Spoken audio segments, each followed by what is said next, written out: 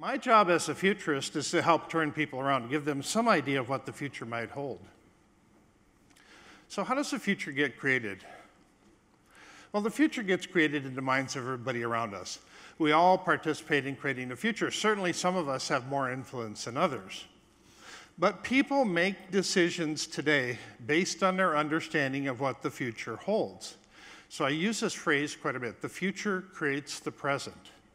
Now, this is just the opposite of what most people think. Most people think that what we're doing today is somehow going to create the future, but from a little different perspective, it's these images of the future that we have in our head determine our actions today. So here's the key thing. If we change someone's vision of the future, we change the way they make decisions today.